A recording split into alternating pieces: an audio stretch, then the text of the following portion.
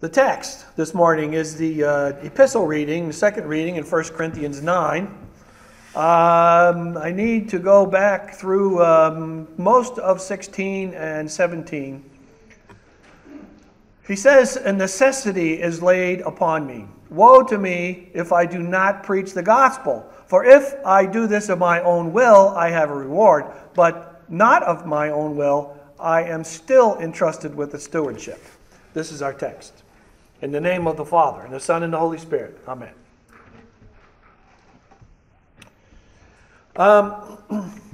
That little bit at the end of that reading talks about athletes competing, etc. I was thinking about that a little bit. Have you noticed that amateur athletes now, college students and Olympians, are all looking to get paid to do what they do, to end their amateurness, I guess. Used to be that there were some pretty powerful rules in place to keep amateur athletes amateur, but things have run into a little trouble with the Olympians, especially because some of the countries, they go around the rules a little bit. Like the Russians, all of their athletes are in the army, so they get paid to be in the army, and it's just been sort of sneaky. But see, the reason that they're thinking about this is because it's hard to do what they do. It's, what would you say, an expensive discipline to carry yourself along and do those magnificent things that they do.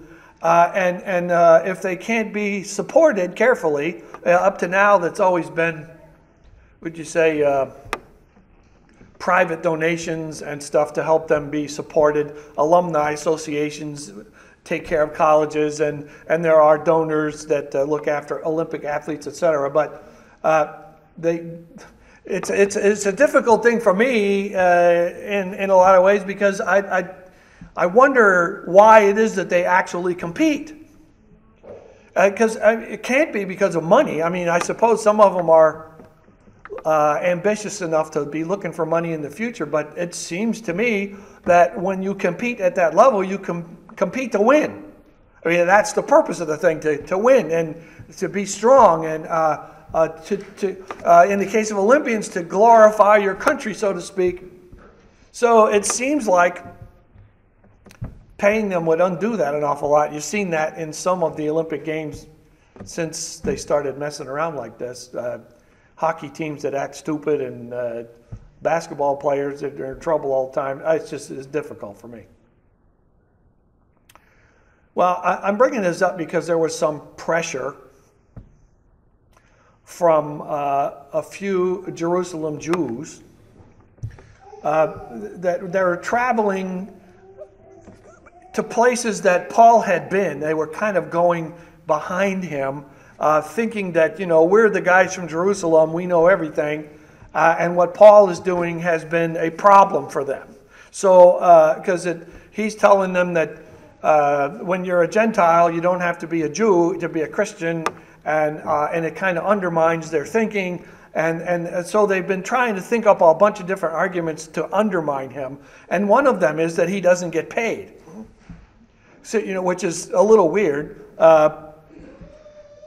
They're saying that the churches, the congregations that he's going to, are not paying him. So he's not really with them. He's not legitimately with them. He's an itinerant preacher, which is a problem for some people. And Jews in particular really, really didn't like that very much. It's one of the reasons they fussed at Jesus all the time. But he was getting support from other ministries. He was getting support from people that travel with him. He was getting support from his own work as a tent maker. And so since the people weren't paying him, they were saying, well, he's not a real preacher. He's just after proselytes to follow him, and he's not really a proper preacher, because they would be expected to be paid. Well, and since they didn't pay him, they stood in that place and they would undermine him because he apparently has no real legitimacy. Yeah, one of the things that they even said, was that out of Jesus' own mouth, a worker is owed his wages, which is true to some extent, and that's something that shows up multiple times in Scripture, even in the Old Testament. Out of the blue, it says a little weird thing about don't muzzle an ox when he's plowing the fields, because he's entitled to whatever he can eat, which is a little weird. But this is the kind of thing. They're saying if you're not engaged like that, then you don't really count. There's something illegitimate about you. Okay, so Paul has to explain himself here, and he does here. He says that, well, he's doing a stewardship for the gospel. Now, stewardship to us means something different. It's about money again, but he's saying that he is a manager on God's behalf for distribution of the good news of the gospel for people to be saved. And he does this not for himself, but for Christ. Now, here we sit. You'd expect to pay for church workers. I'm kind of interested in that, personally. You understand how that goes. All right, but, and you don't have any real problem with that, but most of them would tell you, church workers, that the getting paid is necessary to live in this world, because, you have to eat, and a lot of us have families we have to take care of, and it's hard to even do the ministry of the gospel, that stewardship that's laid in our hands, if we can't get around anywhere. That means you need some money for a vehicle and for gas and for food, because you kind of collapse if you don't eat occasionally. And this is true for any vocation. You can't do anything, really, in this world such as it is without being paid for the work that you do. And so, this is some difficulty here, but let me just ask you this way. It's a little bit different maybe than you've thought about it. Do you charge for forgiveness? Here we are at church, and if you were faced with somebody who was ailing about their sinfulness, and it becomes your stewardship of the gospel to forgive them, would you charge them for it? Joe would. Yeah. I see you back there, Joe. Would you be owed because of gratitude that that you should get something out of forgiving somebody, or what if you found yourself in an emergency and you had to baptize somebody? Should you get paid for that? Or even, we had Leonardo up here not too long ago. Should we charge them for baptizing him? I'm thinking about it right now, Freddie, just,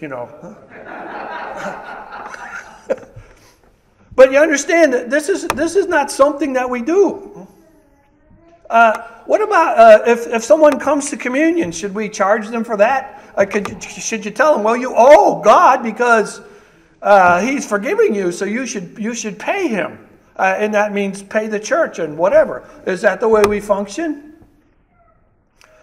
Does God owe you for providing that service to those who receive it?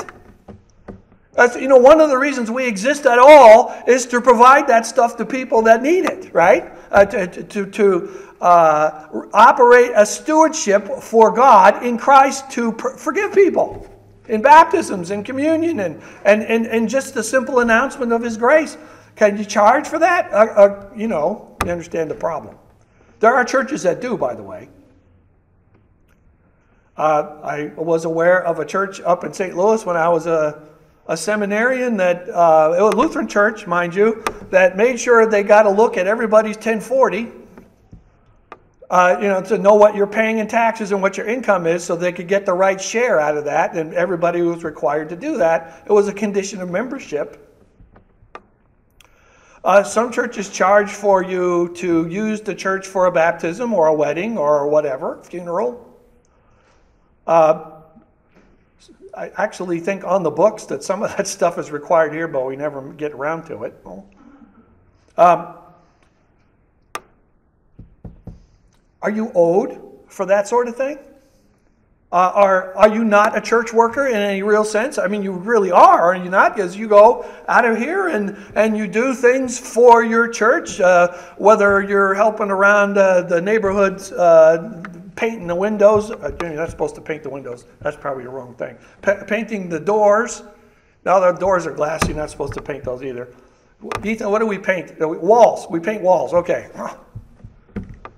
You know, sometimes you wake up on Sunday morning and you can't think. Yeah. But you do things, and you do forgive people, and you do walk around out there helping folks, and you do it in the name of Christ. Should you get paid? Or are you a steward? Or is there a difference? You can see how difficult this is. I mean, it doesn't seem like there'd be any real problem, because I know you don't think about this really, but maybe you should think about it. It's Paul's bringing it up, so it must be important. How is it supposed to work? As for anyone who does anything in the kingdom of God, no matter what the vocation is, and I say this seriously, whether you're an elder or a pastor, or you shepherd goats, or if you are a babysitter or an EMT or a plumber or whatever else you do out there in the world, whatever it is, Christians serve people for Christ. See, they need service, they need to be cared for, they need to be worked with, and you do it for Christ. This is what we do in the kingdom of God. So we're citizens of heaven, not of earth. And so we serve Christ, and He takes care of people. So they have need, and you can fill it, and there is a stewardship there. And by the way of the world, sometimes you're going to get paid for that. You know, if you have a vocation, if you have a profession, you hopefully grateful to the one that came and did something for you, and you pay them. It's required just by the way society works, because everybody's got to eat. But you don't do it for that. I mean, you need to be paid, and there's some truth in that, but the full effect is you are working for Christ. You are caring for people in ways that they can't care for themselves. I mean, that's what plumbers do, right? If you can't fix the pipes, you get a plumber to do it. And you pay them. Because you care for them. And because they need it. And this is the way it works. I mean, there is a rule that you have to pay people that work for you. But this is the discipline of Christ that we're talking about here. You're citizens of heaven. You're not bound by any of the rules here. But you do things because they need to be done for people in the world.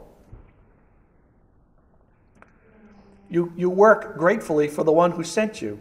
You work for Christ. The law of Christ, Paul mentioned, is the discipline that you follow as a disciple of Christ. I don't know if you can hear it, but discipline, they're connected. Now that doesn't mean that you're getting punished all the time, because we think go right there for discipline, right? But that's not what I mean. There is a discipline for being a mechanic. There is a discipline for being an accountant. There are certain things that you have to do a certain way for those things to work properly.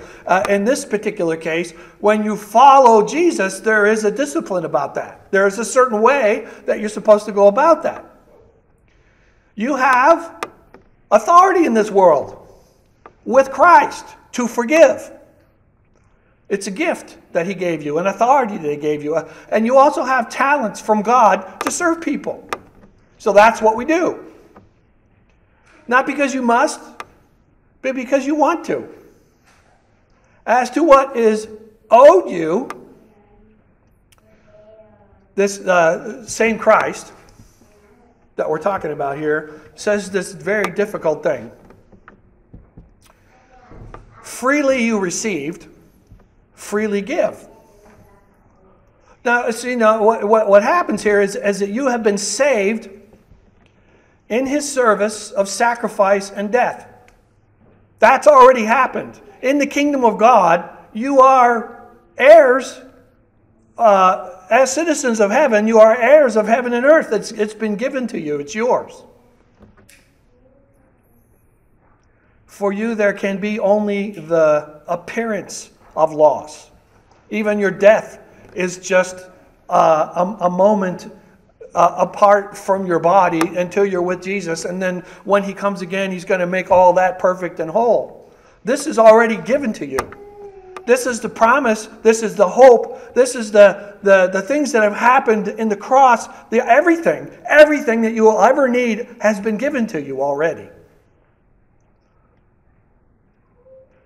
Therefore, since it's been freely given, you can freely give your service as one in authority, as one with resources that Christ has laid in your hands to work on earth, not for a wage, though you might receive one, not for compulsion because you have to, because Christ has freed you from that, though the Holy Spirit will encourage you and point you the way. But you do it for love. Love compels you. Gratitude for what Christ has already done for you as he saved you in his blood. In those things you do. This is a sort of discipline. As I said, it's not punishment, but it is the way that we walk with God. It's a structure to manage God's gifts and grace for you all as you walk around in this world with God, as citizens of heaven, as heirs of all things. These things have been given to you, and they have been given to you before anybody asked you to do anything.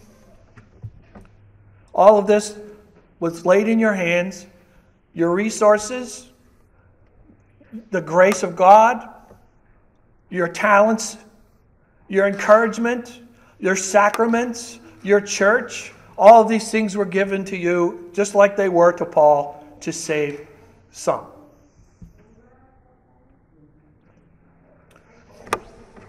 Now, I know that without resources, you can't care for anybody. On the other hand, God says, I'll take care of that. You'll always have what you need with me. So, even though without resources you can't care for yourself or your family or your customers or anything really, think about it like this. What if everything was paid in advance? What if everything has been paid in advance more than you could ever hope for? See, this is where we are right now with God. Well, with Paul, he doesn't feel compelled to do anything. He does it because he wants to. He wants to do it in gratitude. He wants to do it because he's already paid in full. And he knows that it is a struggle for him, and he knows that it is a struggle for you. He talks about all this athletic competition and beating back his body and controlling himself so that he can save some. That's Christ's salvation that you have. That's already been done. And so in response, in gratitude, in love, not in compulsion, not in legalism, not in pressure, but in love, we trust our Christ. We live in Christ. And like Paul, we have a ministry of the gospel in the salvation that we already have. This is the way we walk. This is the way we live. And that is Christ's kingdom. Amen. And now may the peace of God, which passes all understanding, keep your hearts and your minds in Christ Jesus. Amen.